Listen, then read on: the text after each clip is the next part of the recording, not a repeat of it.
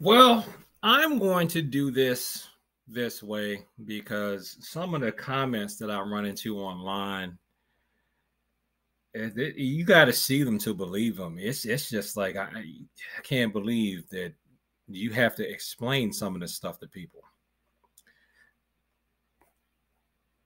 It's really amazing. So let me just state how I feel up front. In my opinion, Neely, Jordan Neely should not have died because Jordan Neely was not a combatant in a war zone. Daniel Penny responded like Jordan Neely was a combatant in a war zone, even if he was threatening to hurt other people on the subway. He was still a civilian. There is a time and place for everything. Even neutralizing civilian violence when you are not a cop, in my opinion, this is all my opinion here, and I'm looking at this from my view of the martial arts. You are supposed to use civilian level tactics for civilian level violence. Unless things are going deadly or they've escalated to deadly force, that's when you use deadly force. I can tell you that it is entirely possible to hold someone down and not kill them. You can even apply a chokehold in a manner on someone where you do not kill them. I know that because I have, in addition to my Taekwondo background, I have a Shodan in Judo, black belt in Judo. When we do chokeholds for Judo, we have an arm next to the. You can't see me if I'm small on the. I'm small on the view here. I'm going to stop this and just go to regular camera for a second. So in Judo, rather than just choking here on the neck, you can do, there are a bunch of things you can do. You can use the clothing to cut off the flow of the blood here. You can focus on the sides of the neck and not on the trachea, so that you cut off the blood flow here of these arteries going up to the neck. That makes the person pass out. You have an arm next to the head here, so that when you apply pressure, you would just be cutting off the flow of blood here, and you can make the person pass out that way. And you have support from this arm so that there's not too much compression on the neck. Also, if you've ever played with chokeholds before, it doesn't take that long for a good chokehold to render someone unconscious. Even if what you end up having to do because you're restraining someone is you choke them till they pass out, they wake up, they want to fight again, you just pass them out again, stop. They wake up, they want back, you pass them out again, stop. Eventually they'll stop. Or you hold it loose enough so that they are applying the pressure that makes them pass out, not you. You have to have some give in there. Not only do I know about this type of thing from training and teaching, I have had to restrain people during mental health breakdowns. And if you're watching this and you think I'm talking about you, I'm not just talking about any one person. I have had to handle people who have had mental health breakdowns several times now. Different people at different points in my life. As a matter of fact, one of the most prolific ones, I did a video on it a long time ago. I think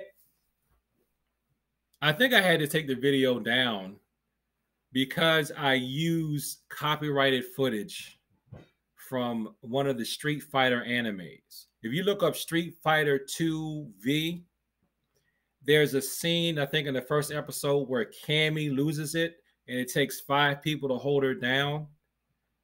I use that because that was pretty close to what we had to do when we were high school kids. And a girl that knew karate had a mental break and she was fighting people at this backyard party. Of course, everybody looking at Cecil. You got this? Cecil had to head it off. Cecil didn't handle it all the way by Cecil's self, but Cecil had to head it off because they all went at her, and she did the 4-directional kick to the front, kick to the back, kick to the side, kick to the side. She did that drill. It's like, that's a drill. And she used a drill to knock 4 dudes out. So I had to stand in front of her and do the blocking until I could grab her leg and do like a pressing block and pull with this hand to take her down. And then we held her down. And we held her down without killing her. And if you want to try to use the excuse that, well, it would be harder to hold down someone like Jordan Neely because that's a man. No. That doesn't fly with technique, because especially a Marine veteran who is, we can assume, was in a lot better shape than I was at 17 years old. He would, no, he's capable. Plus he had help from 2 other people. They should have been able to restrain him without killing him. Okay. There's all kinds of weird justifications that people want to use on the internet to try to defend and justify why they don't even think that Daniel Penny, the Marine veteran who is getting most of the smoke, getting all the blame for Jordan Neely's death, he shouldn't get all the blame for Jordan Neely's death, because he wasn't the only person restraining him. He's just the one that's on camera and that's on the hook for it, because there was 2 other people there holding him down.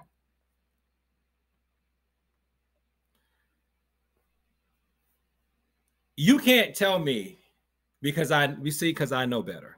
You cannot convince me that it is impossible for 3 people to restrain 1 man without killing him. Number one, if it's not your job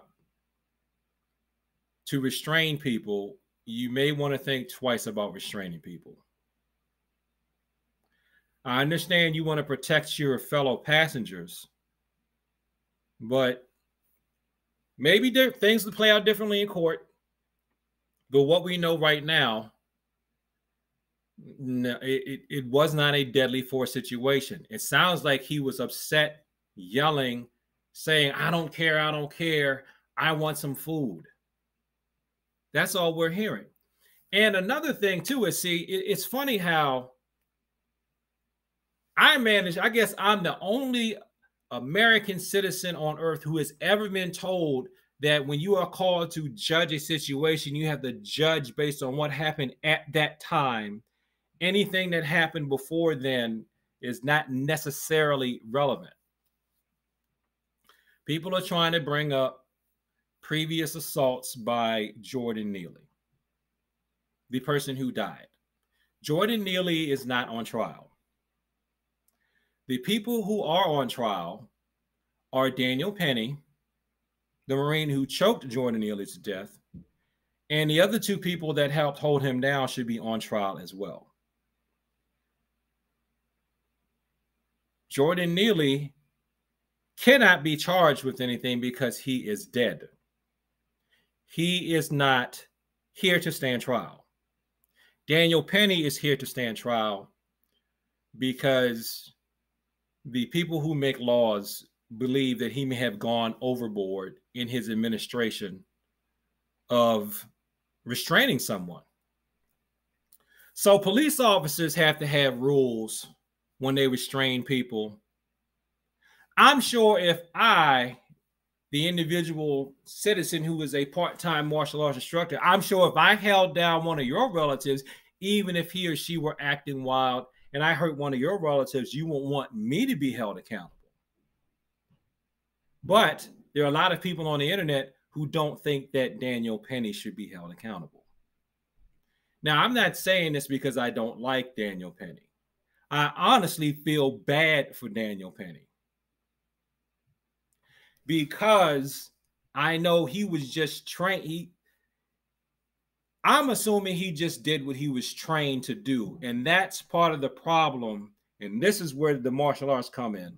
It's part of the problem of how martial arts tends to be taught, not just to soldiers, but to civilians too.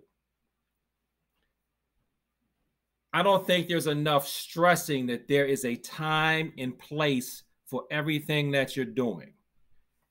Either it's not being stressed enough when people are teaching, or what I actually suspect is that people are being told this, but it goes in one ear, not the other, and people just do what they want to do anyway when they're in the thick of it.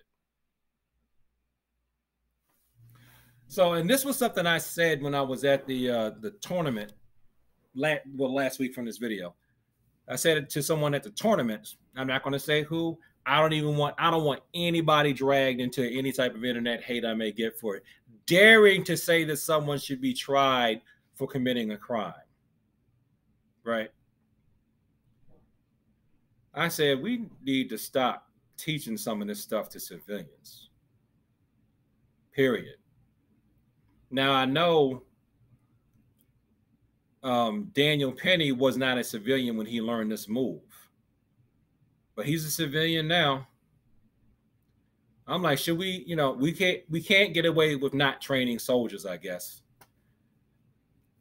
But maybe we need to just teach sport versions of techniques to everybody and act like the jitsu version of stuff doesn't exist. Okay, if you don't know what I'm talking about by jitsu, in martial arts you have do, do, and jitsu, two suffixes from the Japanese language.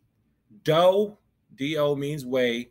Jitsu, jitsu means, I believe it means method or fighting way or fighting method. So you can teach, like if you teach karate do, well, this is a better example that people are familiar with. You have heard of judo and you have heard of jujitsu. Even though the way most people do them now, they're both tend to be done by most people as sport. Jiu-jitsu means fighting, gentle fighting method. Judo means gentle fighting way. My primary style, taekwondo. Foot, fist, way. If I said I really want to just teach you how to fight with it and not care about do, way, philosophy, outlook, I would say, technically I should be saying taekwondo jitsu. Even though taekwondo would come from Korean language and jitsu would come from Japanese language. A better translation might be, you could say tang su jitsu or karate jitsu, if you're not using it to teach the philosophy.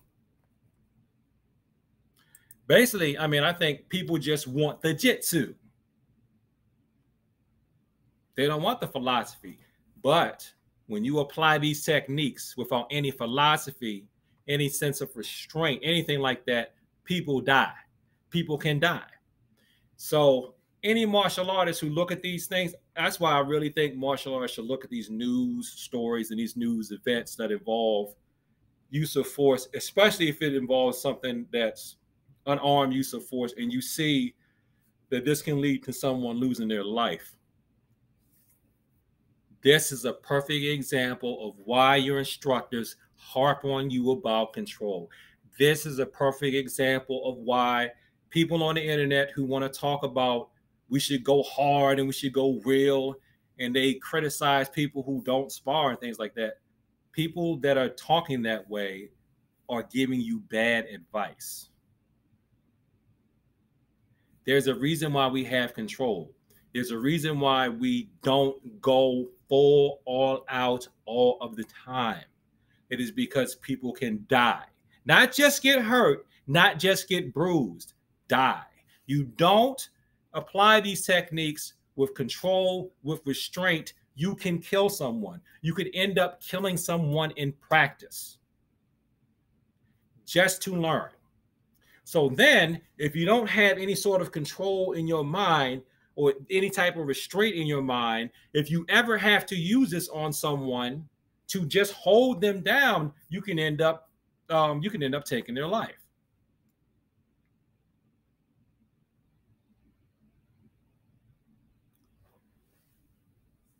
Even if someone were to use what we think of as Taekwondo techniques, the strikes. Let's say if it was a Taekwondoan that is on the hook for the death of Jordan Neely. If the Taekwondoan had to strike him, the Taekwondoan could strike him in a way where maybe they knock the wind out of him, or strike him in a way where they stun him and then he's stopped that way. Or the person that's doing Taekwondo could strike him or kick him in a way that's fatal, just right off. What do you think would happen then? We'd still be in the same situation. Do you really want to live in a world where we can say, well, he was making other people uncomfortable, so I kicked him to death?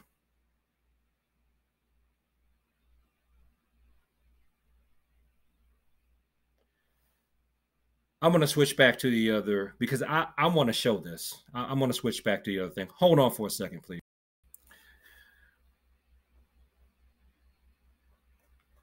I'm going to see if I can find it. It was on this video I was looking at here.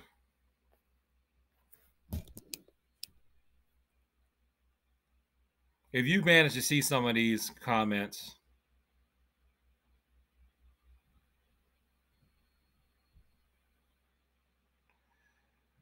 just bear with me. Here we go. This is the thing.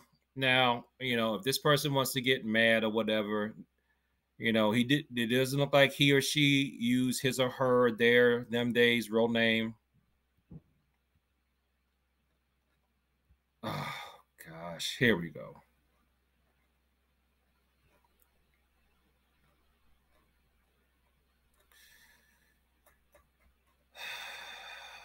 Why does it have to?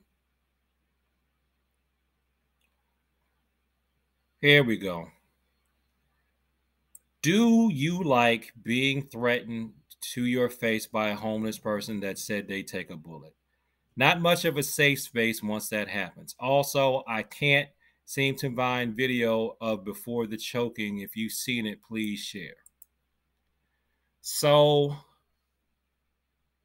because someone is threatening you, you should be able to terminate their existence on earth, right? No. And this person responded here, Ann Freeman, no reason for a death sentence. Let me steal from Willie D for a second.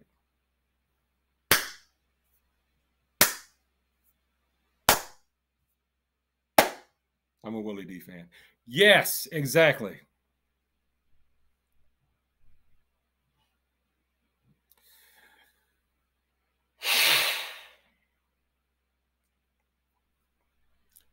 You're not supposed to get the death penalty because you're yelling at someone.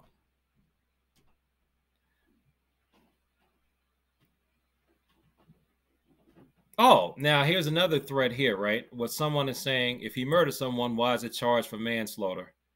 Because it's unintentional killing. Murdered is premeditated. It obviously was not premeditated. That's why the charge is manslaughter. Then someone asked, would you have choked him to death? And he said, I don't know, I wasn't there. I had to held someone at gunpoint once after they tried to carjack someone at a gas station. Now, I'm glad you brought that up, whoever wrote this comment, because you said that you held someone at gunpoint. But did you shoot them because they tried to carjack someone at the gas station? No, you did not. Did you? No, you did not. And here's someone else that's saying that the fact that this individual was being charged is effing ridiculous. No, it is not ridiculous. It's not ridiculous. Because as this person said here, the Marine could have simply just held him down instead of taking it to the next step and killing Neely. Really? Yes, really. Keep those Marine killer instincts on the battlefield. The Marine made the wrong decision. Should have just held him down, not choked the life out of him, bottom line. And see, where this really hits home for me is because I didn't see combat, but I was in the Marine Corps. And the martial arts helped with that. And I'm going to tell you how. See, what good martial arts training can do is it can plant into you physically by forcing you to do it physically. And it doesn't happen overnight. And it's something that takes years. And it's something that you have to constantly practice. But it does help. It shows you, if when you are properly taught, that there are different degrees of force that you respond to. A lot of times, military is from 0 to kill. And they're training you for war. That's just it. They're training you to survive in a war zone. And I mean, you don't have time to be negotiating stuff. When it's a war zone, there are bombs going off. You could step on a landmine and people are shooting at you. Anything like that can happen. People can literally pop up out of the ground, from what I've heard. People can literally pop up out of the ground and try to kill you. But in a situation like on the subway, where there's a big gap between people getting hurt and the threat of violence, if you're just going after the threat of violence with your empty hand techniques, you need to use the non-lethal form of the technique. And it is possible, and you get to practice doing that in a comfortable setting. You can practice it even in competition, which is a stress setting, so that when you actually have to use this on this non-trained or poorly trained person, this person who's not a combatant, you should be able to use your technique without killing the person. Hopefully without injuring them at all.